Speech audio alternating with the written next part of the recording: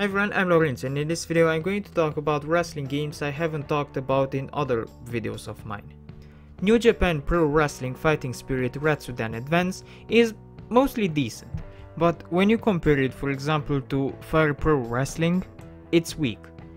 But the good part of the game is that you get around 40 wrestlers and you can also create your own, and this installment was the first time in the history of the franchise to get a story mode, which is nice.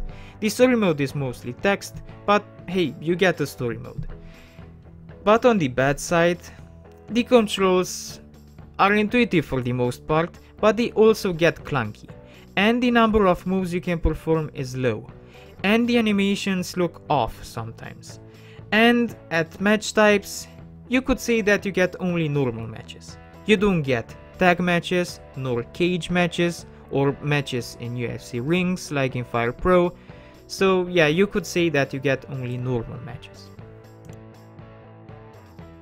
Ultimate Muscle, the Path of the Superhero, is a good wrestling game. You get 24 characters and 4 game modes, you get a story mode, 1-on-1 versus, 3-on-3 and survival. There are no tag matches and no create a wrestler mode, which is sad, but at least the controls are easy to pick up and you get the hang of them pretty fast. The timing is color coded, the move you perform is determined by the color on the screen when you press the button. Also, in this game you don't win matches by pinning your opponent. Instead, you have to KO your adversaries by performing signature moves when their stamina is low.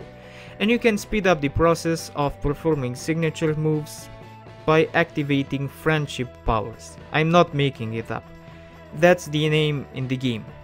Friendship powers. Overall, the game is good for a tie-in game. It certainly isn't as good as its GameCube cousin, but it's still solid nonetheless. Compared to the other games, it's weak.